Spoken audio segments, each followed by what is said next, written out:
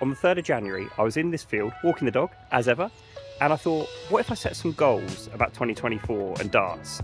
How much could I improve, if any? And what would that look like in terms of statistics, performance, wins, tournaments, all that good stuff? Since then, I've been so fortunate to play loads of you guys, subscribers, in Darts Mat versus subscribers. We've had some fun live streaming. I played a whole host of GDL and my first 2 live darts tournaments, which were an absolute blast. So in this episode, I want to ask, in 3 months, how much can you improve? Or how much can I improve?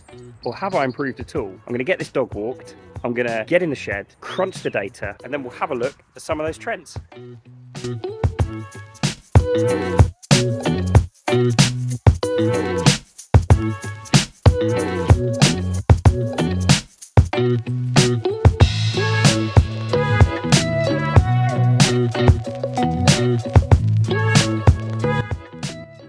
Okay, here we are in the shed. Before we get into the stats and talk about how we're developing and improving, firstly, I set 3 goals this year. The first one was to play against you, the subscribers. And remember, Darts Mat isn't just me, it's a community. We've really grown quite quickly now to be running online events and physical events on dartsmat.com and win cash, which I think is a really exciting prospect for our community. The second one was, and the goal was to play against 100 of you this year. And I've just checked, and through the streams and the matches, we're just on 21 now. So 21 we've played. So we're a little bit behind the curve, but thereabouts, which is great. The second one was all about inputs. Now, I know I can't control the outcome. I'd love to be that person that's played for 18 months, who's now ready to go to Q school. I am just not that, unfortunately. And I believe I can't control those outcomes. But what I can control is the inputs that go into it. I've been working on putting time aside for practice, putting time aside to work on doubles, work on finishing, and calling it purposeful practice, where, and I took this from golf, it's where you take a 20-minute timer or 30 minutes if you've got a bit of time, lock your phone away, it's so easy to get distracted, and just work on a specific element of your game, whether it's technique, whether it's release, whether it's drawback, or whether it is just point and aiming on particular finishes and scoring, but locking that time aside for 20 minutes and going through purposeful practice. And we've been pretty good at that so far. But going into the data and the statistics around our improvement, let's take a look at my screen now. So firstly, we've been doing a lot of live streams on Darts Counter, and I've got my stats for the year up here with a 3-dot average of 52, first line of 56, I want to get that up. But let's just have a look customly how we've got on over the course of the year. So starting with the first month of the year, so starting in January, you can see we had a really hot start, averaging 54, first dot average of 56. Best leg was a 21 dart leg as well, so that's a pretty good start to the year. Are we improving? Let's have a look at February. Okay, February was round about the same, no real improvement. Remember, this is all the live streams that we've been doing, very, very similar. Again, not as strong actually as January, not as good best legs, but let's just look at 3-dot average as an indicator. Now, obviously it's all about wins, draws and losses. It really doesn't matter what you score, but this is just an indicator that we're using for the purpose of this video. And finally, let's take a look at March. So March, we've actually dropped. Our 3-dot average dropped. We won a lot more games, but what's quite pleasing is it was our highest checkout of 91, and we did throw in there, wallop, 17-dart leg. So pretty happy with that. So looking at the live streams and the competition and the matches we played on Darts Counter, actually through streaming, there's not really much of an indicator of improvement. We got up to that 50 to 55 average.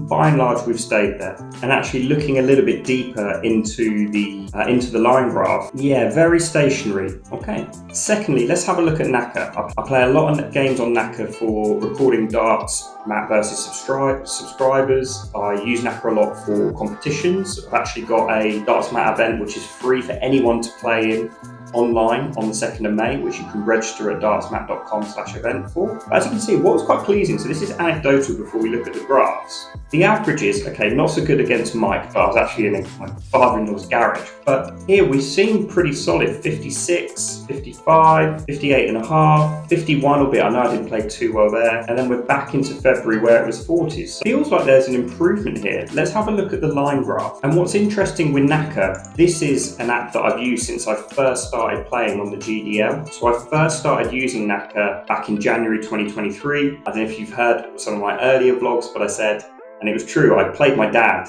in 2023 in January after the Worlds, got the effect, and yeah, lost with a 3-dart average of 39. But as you can see, if we go through now to this year, we're actually now starting to see an increase. Now, there was a really good month I had towards the end of the year in November with 54, but by and large, by a little slump in February again, and I know what that is. That was at that point where my elbow was dropping really low. So on my drawback bit, the elbow was coming right down.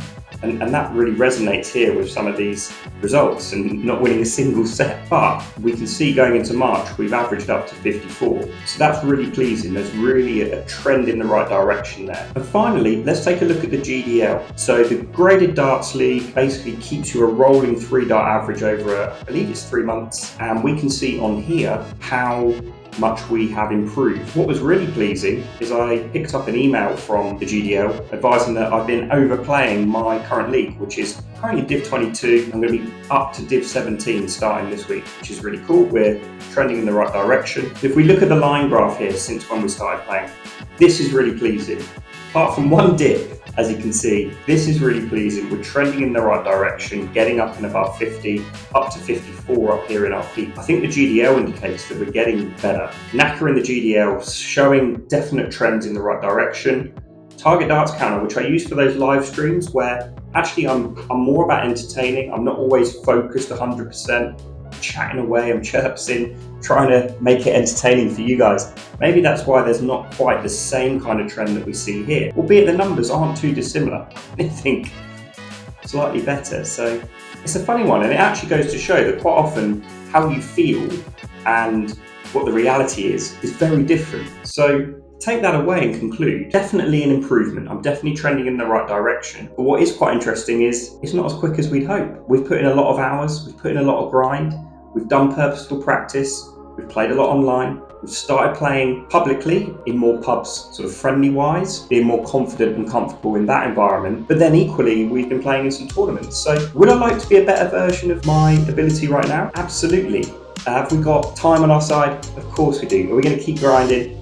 Absolutely. So I just want to check in like this every quarter, because I think it's important when you set goals and you're tracking, it's good to check in and see what's working, what's not. For me, I'm happy with what I'm doing. I'm going to keep doing this for another 3 months, but I need to play more live competitions. I need to join a pub team, right? Get out there weekly in different environments and playing. So that's where we're at. If you enjoyed this video, please drop a subscribe. It helps me grow this community, hopefully results in more people playing in the tournaments, more money for prizes, more money going to Dementia UK, which I'm really excited about as we head towards Darts Mat live in November this year. Between now and then, hopefully see you soon, keep throwing well, and I'll see you in the next one.